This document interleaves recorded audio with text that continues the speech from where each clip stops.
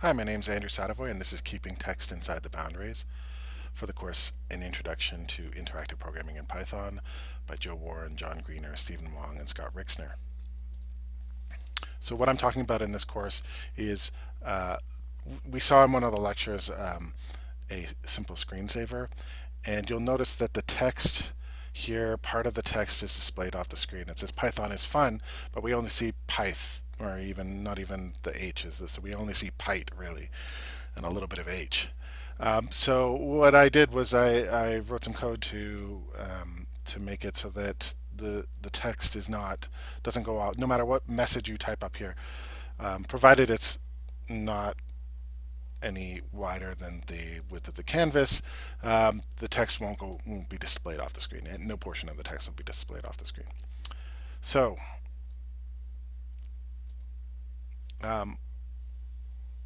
so the issue is that part of the text is going off the screen. So what can we do to prevent this? Well, we need to make sure that the starting position of the string itself plus the length of the string doesn't exceed the width of the canvas. So if this is the starting position and the length of the text is, goes all the way over to, goes off the screen, so then we want to make sure that we can't use this starting position. We want to start further back so that the endpoint is over here, rather than being off the screen. And we can do a similar thing with height. For this video, I'm going to deal with that really simply. So breaking down the problem, we need some way to measure the text length. To do that, we need to loop through the characters in the string, and we'll need some scale for each character, its width and its height. There's some complications. The height of a string is governed by the tallest character in that string, and for simplicity, we'll assume that there's at least one uppercase character in the string, and we'll use that height. Width of a character is more complicated in that there are several factors that must be considered. These can include things like font size, font weight, font typeface, which can be fixed or varying per character. We have upper or lowercase, and of course the character itself, depending on the font face. So for brevity in this video, I'm just going to focus on the letters case.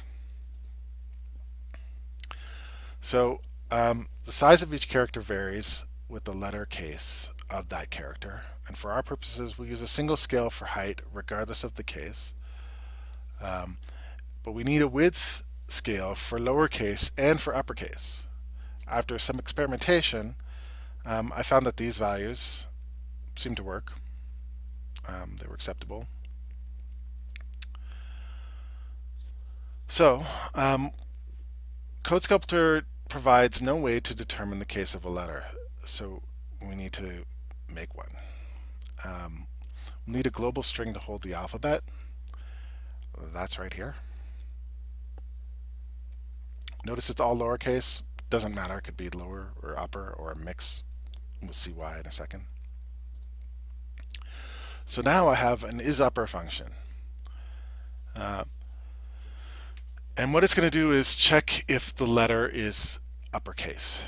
So it gets one letter, C, and it's going to check to see whether C is uppercase. And it does that.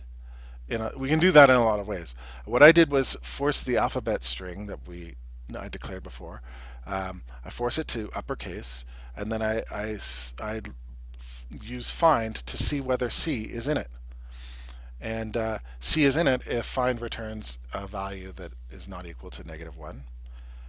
So I just return whether that's the case. And then we have a similar problem. We need to check if a letter is lowercase. So isLower does that. And notice it's almost identical to isUpper. The only thing that's different here is that I use the toLower function. Now again, we said that alphabet could be upper or lowercase or whatever. This just makes sure that alphabet is lowercase before we check to see whether C is in it.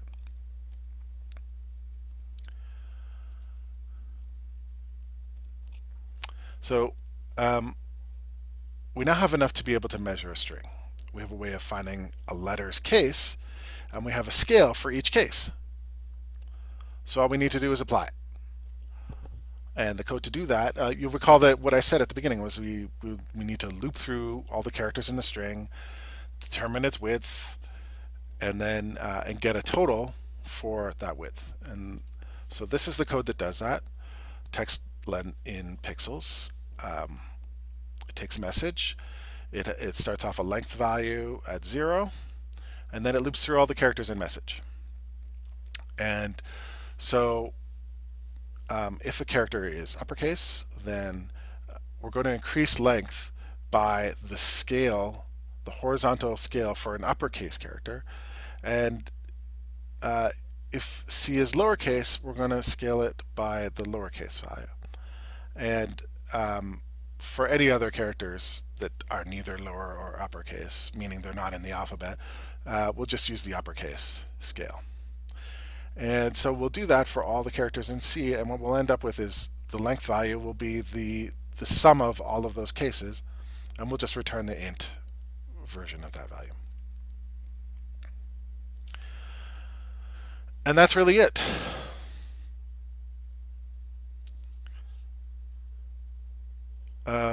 So we have a way to measure text in pixels. The left and bottom are always the same as the left and bottom coordinates of the canvas. We need to calculate the right and top. We could use globals, but I used functions instead. Notice the top is always the vertical letter scale, and the right is the global width value minus the text length of the global message value. So the width minus the result of calling text length in pixels on this message.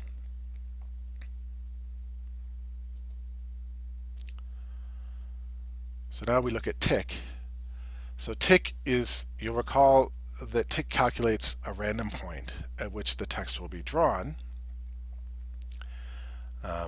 And so we're looking at the original from the lecture. The old version of tick uses 0 and the width for the range of the x value, and 0 and the height for the range of the y value. This is clearly not taking into account the text size. So you'll see in a second that our code does that. So here's the new version. In the new version of tick, we use the result of calling right as the maximum for the range used to determine x.